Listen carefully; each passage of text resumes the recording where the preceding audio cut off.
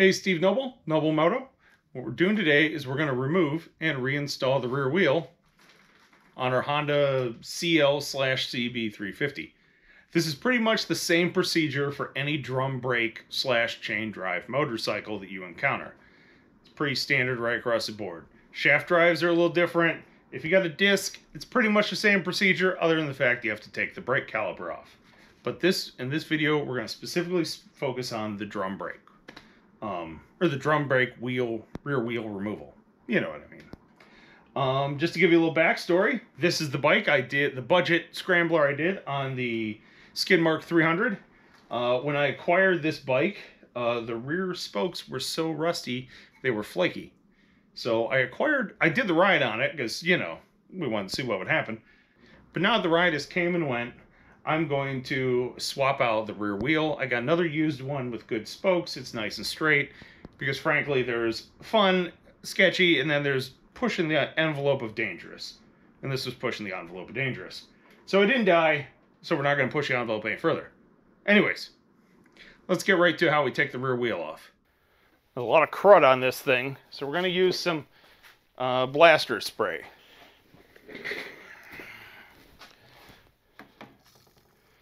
Now, I'm not saying you're going to have to do this, but this thing's got a lot of rust, and it's got a lot of dirt on top of the rust. So we're going to spray down all our fasteners before we jump into this. First thing we're going to do is we're going to unhook the rear brake drum. This will take a 14mm deep well socket.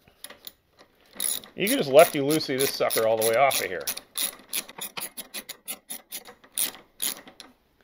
The smart thing to do would have been to measure the distance from here to the end of the spring and then set it back to that to get a close measurement.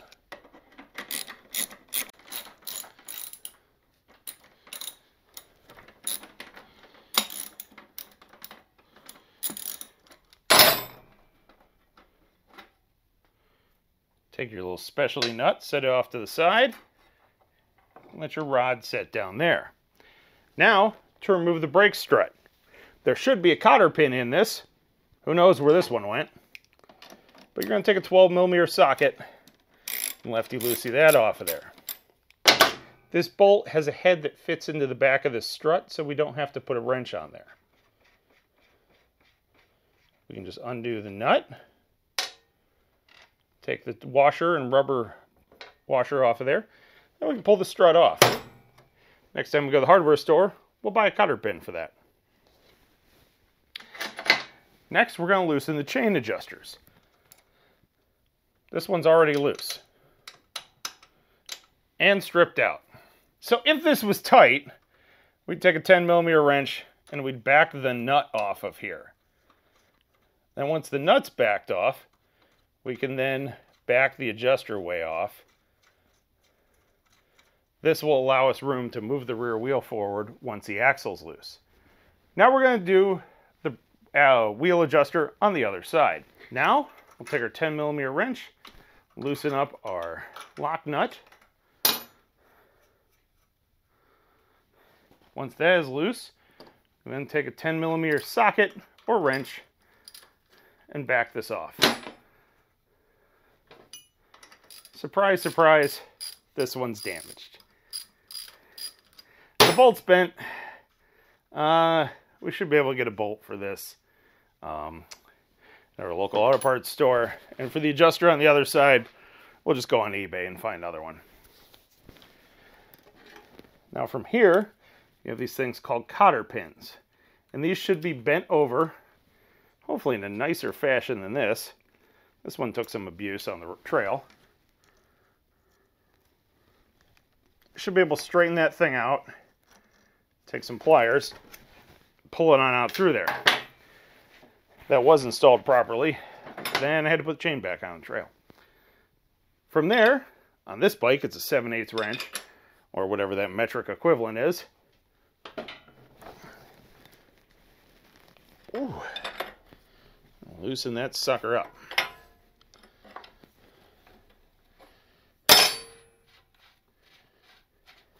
Alright, once it's loose, you should be able to move the wheel in forward. That allows you to get slack on the chain, so you can take the chain off of there. and it'll make it easier to take the rear axle out. Tip: you don't want to hit the end of this bolt or the end of the rear axle with a hard face hammer, because you'll mushroom the end of it over there. Then you'll either never get the nut off, or you won't get the nut back on. So what we're going to do is we're going to thread the nut out till it's flush there. Then we're going to take a soft face hammer, which is going to be rubber, nylon, plastic, some form of a soft face mallet. We're going to put it up here, and then we'll hit that. We'll still have to eventually take the nut off, but this will break the axle free from any dried up grease that's in there and make the rest of the removal process easier. All right, so my soft face hammer is missing in action. So let's say you don't have one. I'm all about improvising. We're going to take a little piece of wood. We're going to put it up here. Now that the axle has moved a little bit, it will come out of there easier. Also, if you had to hold the axle in place, on this bike, there's a hole on the other side, and you can put like a round shank screwdriver through there, or like an Allen wrench. You can put that through there and hold the axle in place while you break the nut free. Luckily, I didn't have to do that. So, when we take this apart, we're going to be very careful to keep track of the order, because it's going to be a nut, a washer, axle adjuster, spacer on the other side, axle adjuster. It's all got to go back in the same order it came off. Doesn't even hurt to take a lot of pictures of this. Take the washer off. Now, we're going to put this through the hole in the axle on the other side and walk it off of there.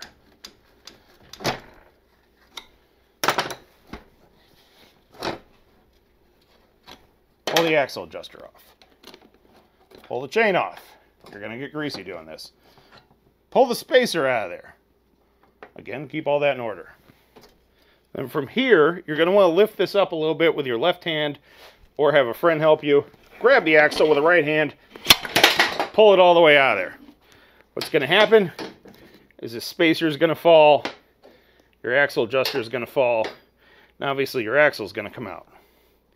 You're going to want to put all these back in order. Axle adjuster, spacer, other axle adjuster, oh, no, sorry, other spacer, other axle adjuster, washer, nut. There. Now it's all in order for when you have to go put it back on there. Also, I'm going to take some time and clean these parts up too, because everything takes up space, including dirt and grease. We want the grease on there, but we want fresh, clean, new grease on there. But anyways, move your stuff out of the way, move your tools out of the way, roll your rear wheel back, take your brake drum out, set that to the side. You also want to keep any grease and dirt off of there, because that's your braking surface. Then from there, you can roll it backwards. You might have to pitch it to the side a little bit to get the tire to clear the fender. But it should come right out of there. It's that simple. Now for rear wheel reinstallation. So we have our axle adjusters here. These technically just slide on and off the swing arm like so. But before I put them on, I like to squeeze them in just a wee little bit. That way I can slide them in place there, and they stay there. This is not necessary, but it is a nice little bonus. If you can do it, hey, cool.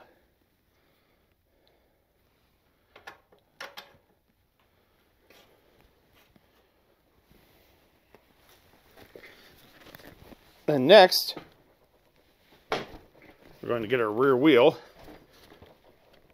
hopefully up in place. Then you can take your brake drum, make sure it's clean of grease and everything, reinstall that into place. Now would have been an excellent time to clean this off, which I didn't do. Then we're going to roll this up into place here. Now we still have our two spacers. Hopefully they're still in order. And we have our axle. Before we put our axle back in, we're going to take a little film of grease here. It's just general all-purpose grease. And we're going to smear it all over the axle. Probably looks a little lewd. Enjoy it. Then, going to hold our spacer in place, reinstall the axle a little bit. Now comes the challenging part. Some people like to have a friend around for this.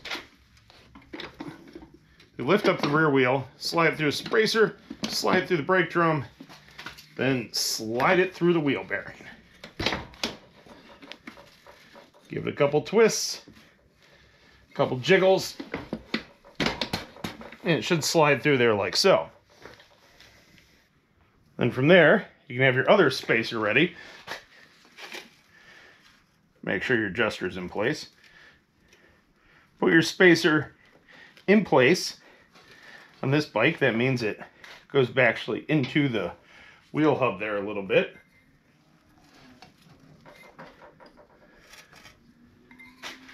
And then try to figure out what's holding you up.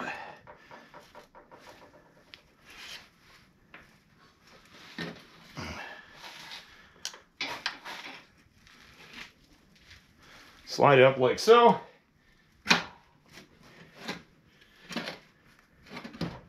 Oops.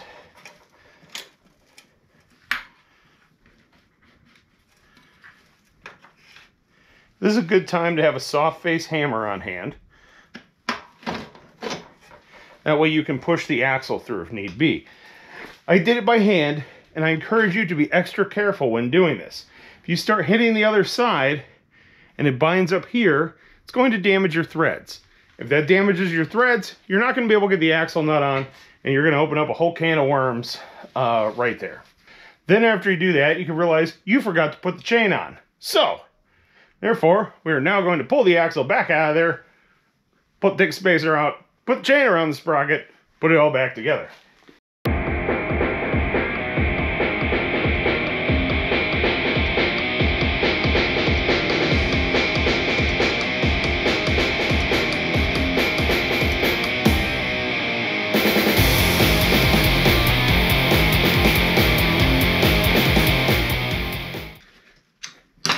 Next, you can slide your washer on there and slide your castle nut on.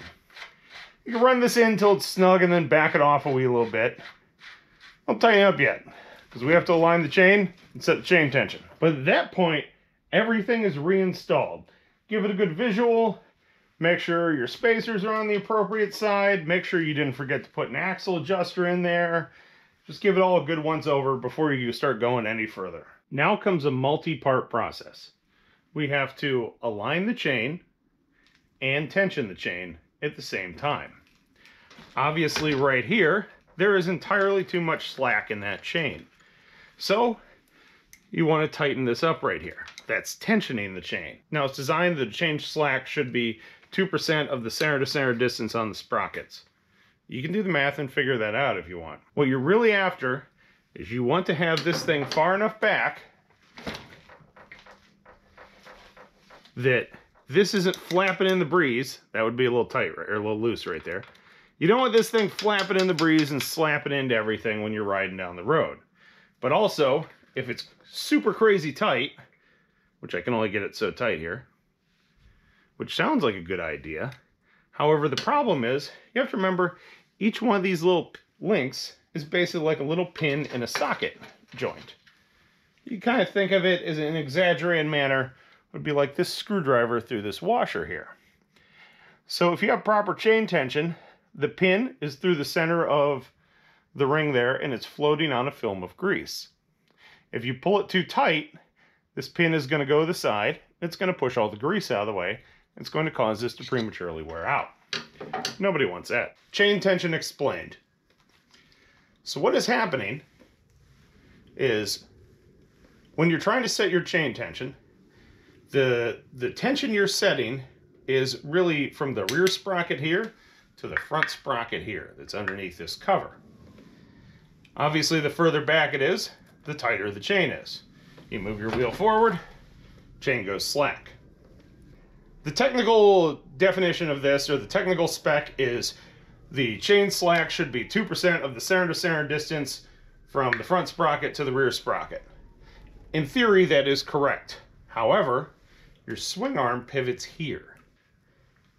That means as your swing arm pivots, when it pivots down, essentially your chain is going to get looser.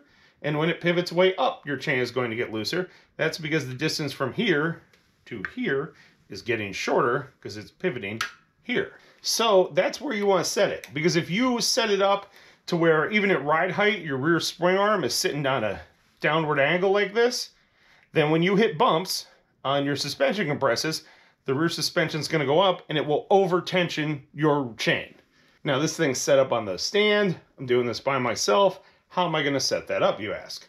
I'm going to take a ratchet strap and hook it around here and hook it up the grab handle and pull it until everything's in line. Once everything's in line, or eyeballed really close to being in line, then I can set my chain tension. Hopefully you can see this.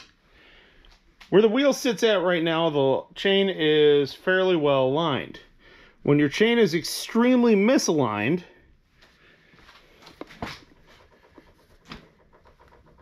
it's going to look something like that. If you look up the chain, if you put your eye to it back here and you actually look up the chain, you should be able to see it pivots, or there's a curve right around here. Then it gets straight and it goes all the way up to the front sprocket. Now you can't really see this front sprocket, and that's okay. If you can straighten out this pivot right here, or this angle right here, that means the front one will straighten out too, because they're going to move at the same angle. Think about that from geometry class. Not really a better way to explain that. But there is way too far to the left. There is way too far to the right.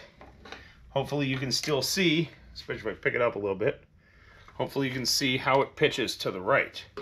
So what we're going to do to align this thing is we're going to first set our alignment. We're going to crank our axle adjusters in there until it's aligned, and then we'll set our tension. Because you want to set your alignment first, because as you adjust your alignment, that can affect the actual chain tension. So right here you can see it's pretty close. There's not really much of a bend right here. It's a pretty much straight shot. So with that in mind, we're sitting pretty good right there.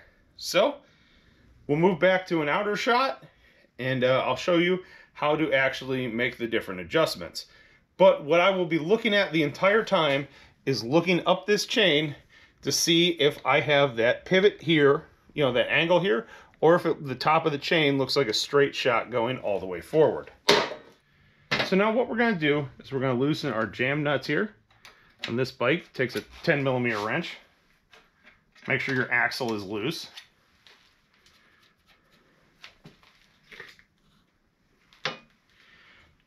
Now, a lot of people are going to bring up that right here, there are little hash marks here on the swing arm. You can't really see them because of the amount of dirt and rust on this bike. And you can use those and count, oh, hey, this side's 3 hash marks in and the other side's 3 hash marks in. I had a 96 Suzuki Bandit. Those were wrong. So you can use them. I don't recommend it. So what we did, we'll loosen up this jam nut on this side, loosen it way up on the other side. Now we're going to crank these screws in until they make contact. And we're going to start with some slack there on the chain. Now what I'm going to do, I'm going to take a flashlight, and from my angle here, my vantage point, I'm going to take that, and a ratchet, and I'm going to start cranking the right one in first. And as I do that, I can look up this thing. Whoops, moved it too far. I can look up this thing and see the alignment of the chain.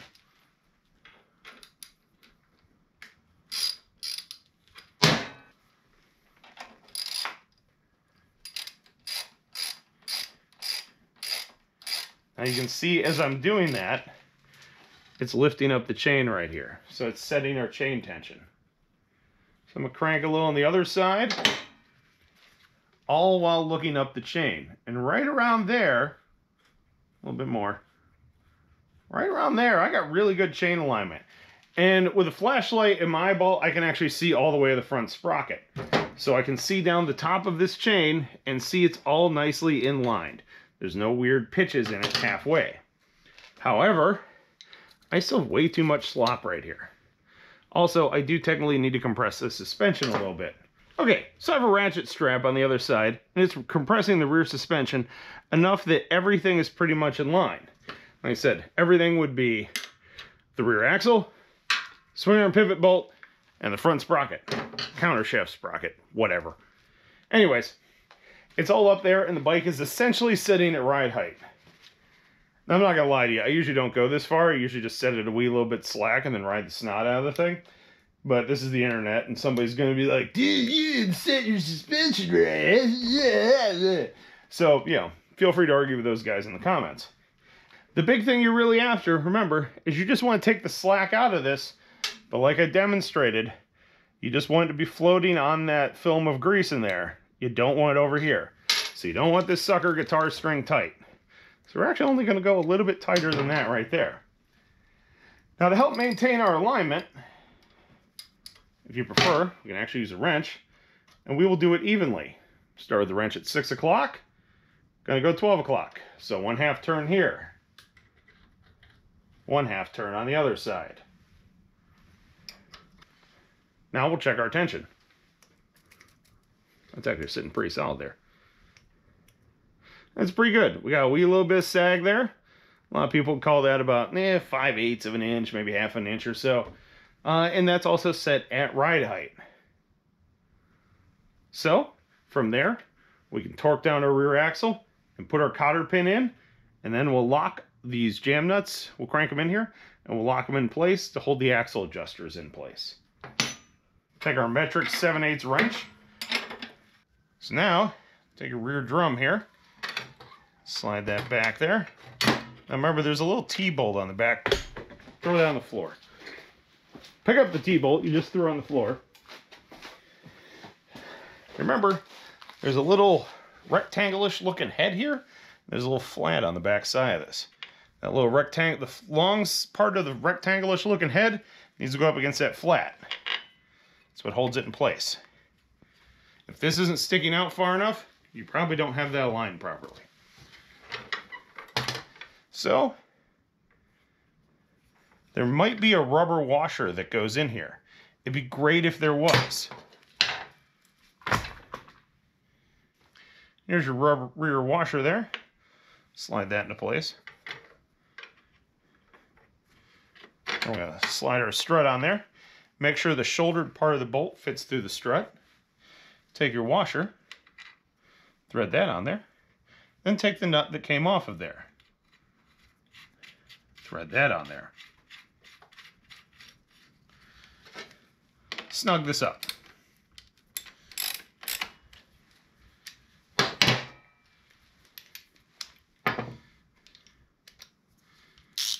And torque this to spec. Now, hook up your rear brake linkage. Oh, there is a little cotter pin in here, but I have to go get a new one. I don't have one. So, make sure you put that little cotter pin in there.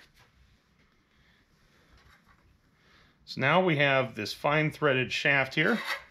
And they have the spring that goes on in front of it. And that will go through this hole in the brake drum linkage arm.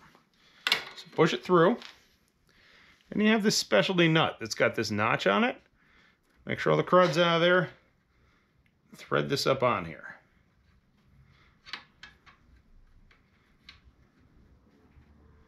Oh, I'm having a hard time. There we go. Thread this a ways up on in there. And I'm pushing the brake linkage forward just so I can easily crank this nut all the way up on here.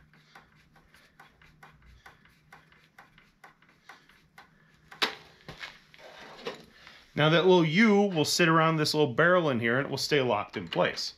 But you can take your 14mm deep well, crank it in there and tighten it up. Now you don't go until this stops. This is your rear brakes. So find a spot where you're setting it, where the notch is sitting in there properly. Press your rear brake lever. That's still more throw than I would like.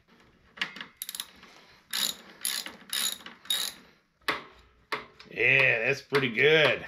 On some bikes, there's a little indicator right up on here. It has like a little window in your brake drum that tells you what's good. They didn't do that in 1970 on these things. Rear axle torque is 50 to 68 foot-pounds. It's kind of a wide range, don't you think? So I split the difference. I got the torque wrench set at about 62.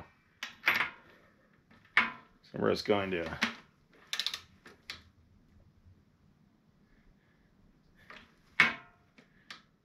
actually right about there. So we are good to go. And from there, you can take your cotter pin. You should probably use a new cotter pin.